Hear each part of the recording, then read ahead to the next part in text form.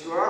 Vă mulțumesc foarte mult pentru că ați binevoit să veniți în această sală, să audiați conferința, care sunt sigur că va fi deosebit de interesantă, a domnului ambasador, excelența sa, Ömür Şölendil.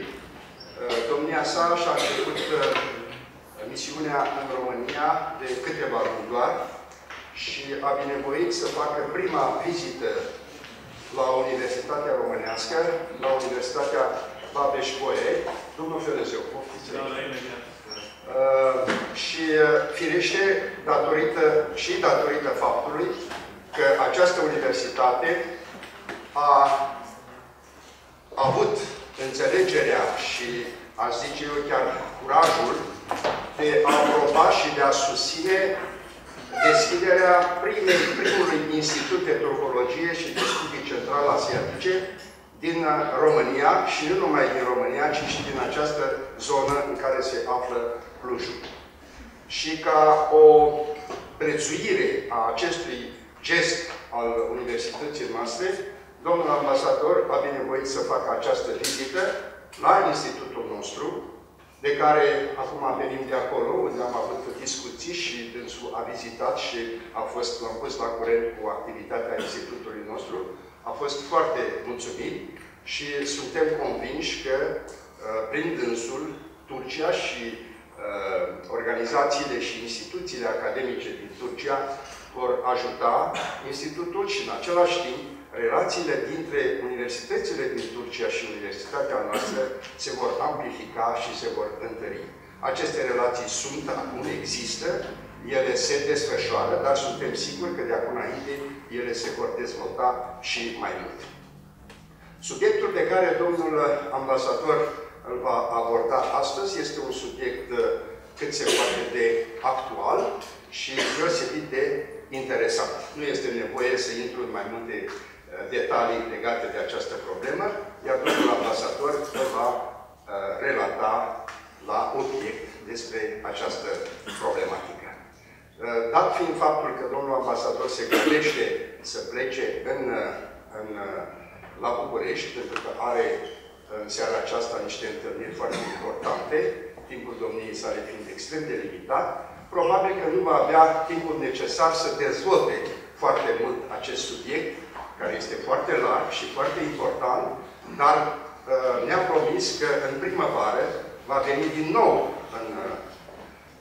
la Universitatea Babeş-Bolyai, va veni în Cluj, care i-a plăcut foarte mult, deși a vizitat foarte puțin în dimineața aceasta.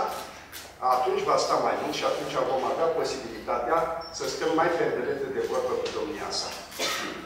Încă o dată vă mulțumesc că ați binevoit să veniți și sper că veți fi mulțumit de modul în care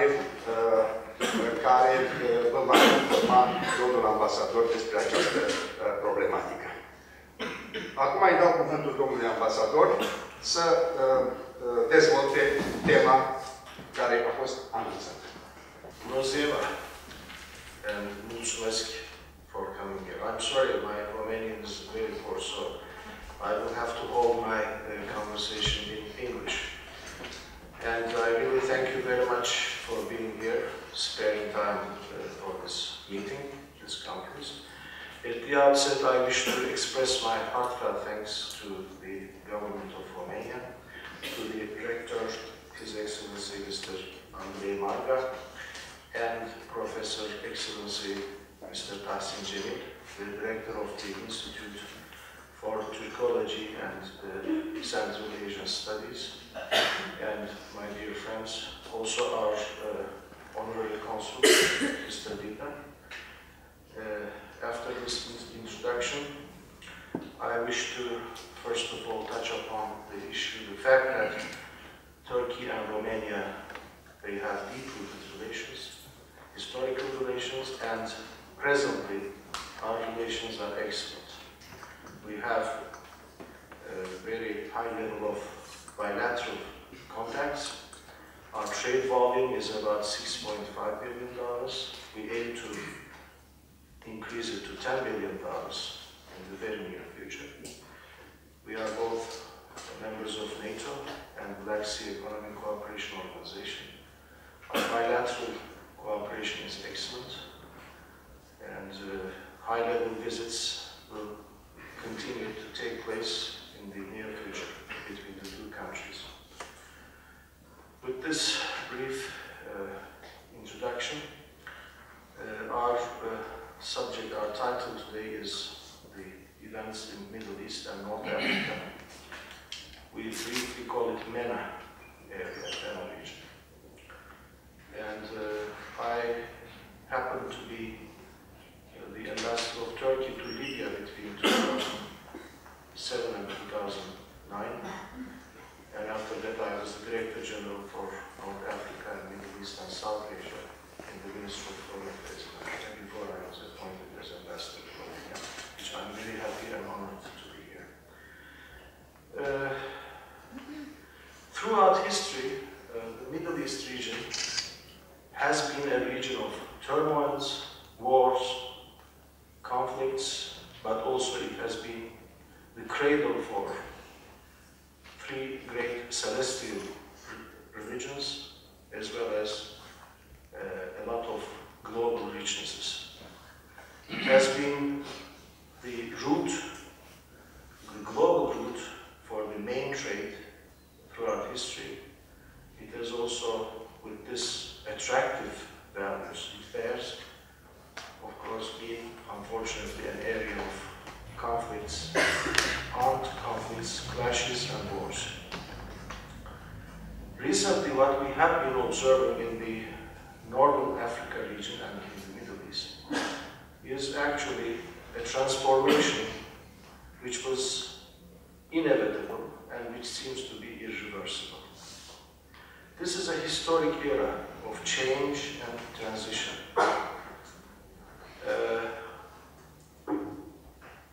Of course, the dynamics and the realities of each and every country are quite different. I mean, take Tunisia, take Egypt, take Libya, take Syria, whatever. But there are some things in common among these countries as regards these movements, these transition movements. First of all, they were all triggered by the impact of the technological, so-called technological revolution, especially in the internet and communication area. So now the peoples of the countries are in constant and urgent contact with one another. They can follow what's going on in the world, and they can communicate with one another very easily and very quickly. This is an unprecedented transition period. There were some characteristics in common, as I have mentioned, when the so-called Arab Spring started and evolved. First of all, there was no specific leader or leadership. There was no group or political party or whatsoever who led these movements. There was no specific ideology. There was mass movements, actions performed by the peoples themselves, and desire for democracy and human rights was the main principal element which underlied these transition. There is the question of which has been discussed broadly and righteously, I believe, the question of safety, security on the one hand, and liberty and democracy, not democracy, but liberty and human rights, let's say, freedom on the other hand. I think both are possible simultaneously. In other words, we don't have to sacrifice one for the other. I mean, we don't have to sacrifice freedoms or liberties for security and safety, or vice versa. There is one catalyst which could bring them together as a cement, which is democracy. With the development of democratic structures, rule of law, free elections, free and fair elections, parliamentary systems, this can be possible. Romania is a very good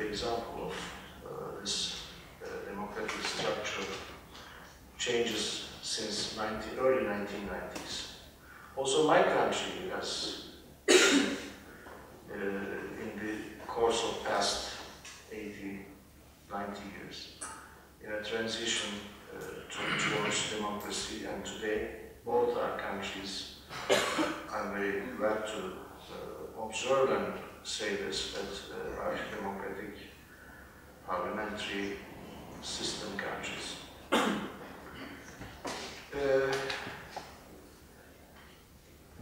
All these newly emerging movements or democratic aspirations in the Northern Africa and Middle East are, of course, in need of assistance, but they don't need big brothers. They don't need great slogans to be, directing them towards certain targets. We should altogether combine our efforts to assist them and to share our experiences in the course of democratic process, also economic development and social structural works and establishments. We should share our experiences on these crucial issues.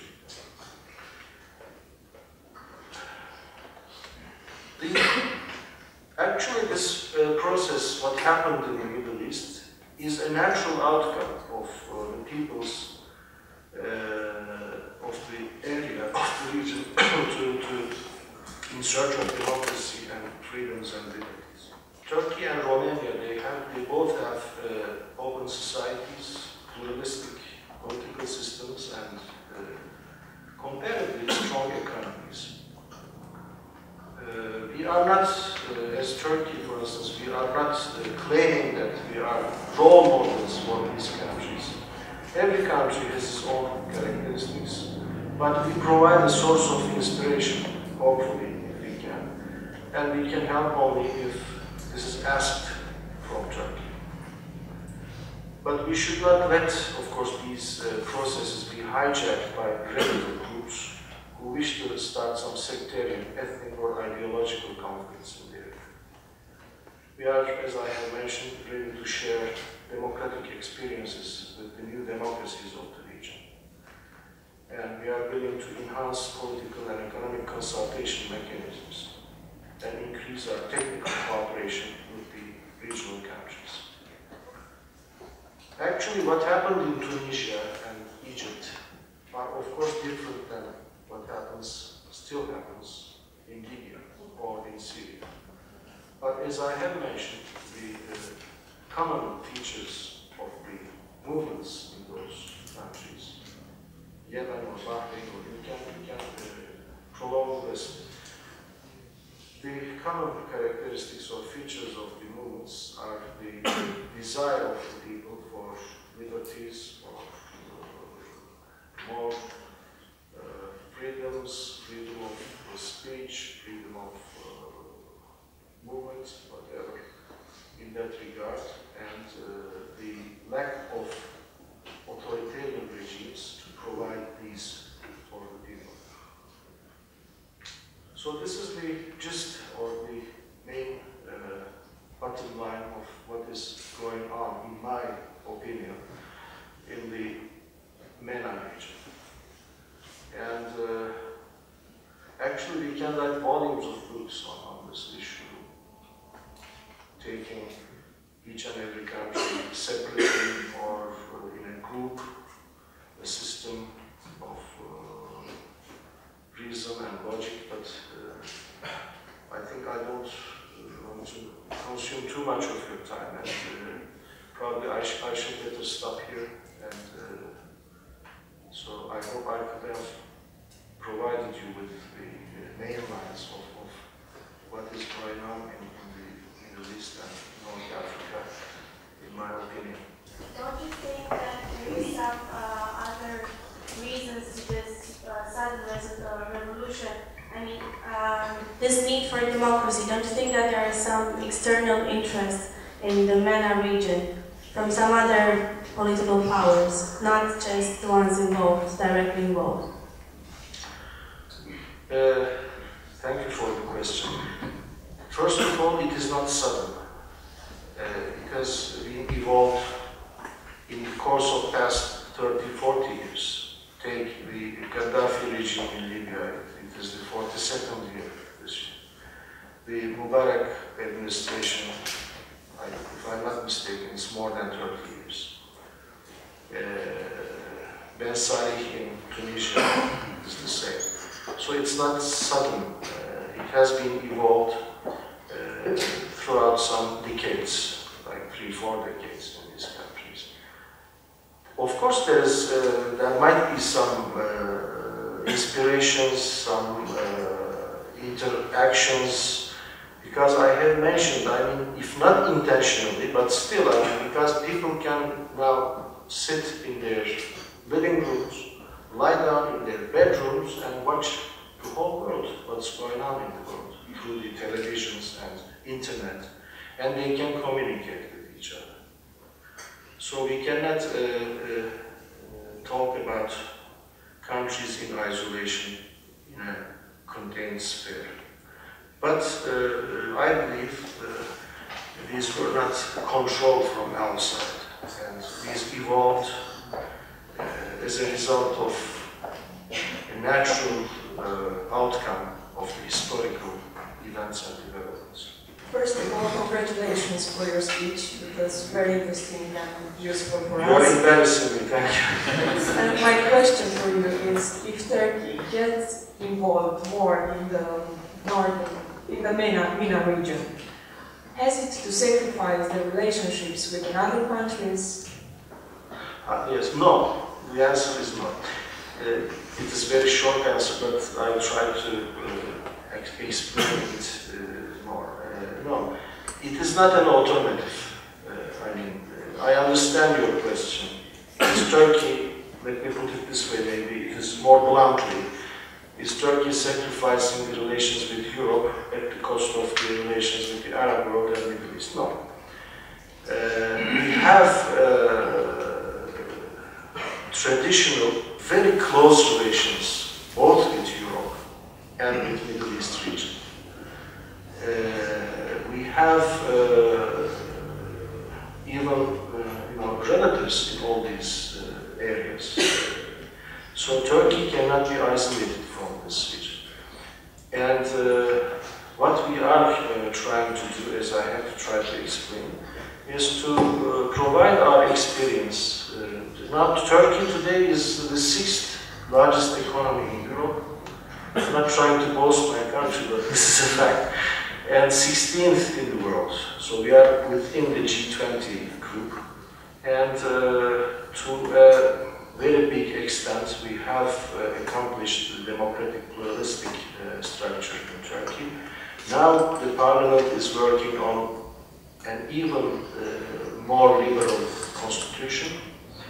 And so with all this experimental background, we are trying to share our experiences with our friends or with the peoples of the region. And it is to the benefit of everybody, I mean, Europe as well. My question is, how important is the integration of Turkey within the European Union in solving this zero-problem policy of minimizing the conflict and maximizing cooperation? Yes, a good question actually, yes. It will be to the benefit of everybody if Turkey is within the EU. Our Minister for European Affairs, Mr. Babeş, has put it more bluntly than I did. Europe needs Turkey more than Turkey needs Europe these days. I mean, we are not trying to negotiate, to take a negotiating position, but this is a fact. We feel Turkey belongs to Europe. We feel our economic, political, social, cultural structures are ready for it. And I believe a lot of Europeans and European states also think in this direction. And on this occasion, I wish to express once more our heartfelt thanks for Romania for their full support of Turkish integration or negotiating process with the EU. But this will be to the benefit of everybody, to the EU, to Middle East, to everybody. Thank you. Mulțumim excelenței sale și vreau să vă mulțumesc pentru prezență și sunt extrem de încântat pentru faptul că ați venit într-un număr atât de mare, ceea ce înseamnă că atât tema a fost foarte sugestivă, pe de o parte, iar pe de altă parte, văd că manifestați interes pentru ceea ce înseamnă istorie, civilizație turcă, respectiv Asia Centrală, cum am văzut Nordul Africii și Orientul Apropiat. Și cred că vom reuși să obținem permisiunea domnului ambasador, nu numai să ne mai facă încă o vizită așa cum de-a admite dânsul a promis, ci și să ne ajute să promovăm în cadrul Universității Babeş-Bolyai mult mai consistent decât până acum ceea ce înseamnă limbă și civilizație turcă și cred că vor fi suficient de mulți doritori să facă acest lucru. Aș vrea să mulțumesc de asemenea și să vă prezint și alți invitați care au venit aici, în această conferință. În primul rând este vorba despre domnul consul onorific al Republicii Turciei la Cluj, domnul Invită, care este aici prezent, și de asemenea doi tineri colegi profesori turci care au deschis deja la Cluj pentru învățământul preprimar și primar instituții de învățământ particulare, ceea ce înseamnă că există deja o colaborare foarte strânsă și în ceea ce înseamnă mediul educațional. Și nu în ultimul rând, teşekkür ederim Sayın Ambasador și dumneavoastră pentru prezența atât de numeroasă și consistentă prin întrebările pe care le-ați adresat. Sorry to take the floor again, but I hope you're not bored of me. I will just, in conclusion, thank you for being here and sparing your time for us. And I'm very happy to be with you. I have chosen your age and elder than your age, so I'm very happy to be in front of such a dynamic, intelligent, and eminent audience. Thank you very much. Mulțumesc. Mulțumim.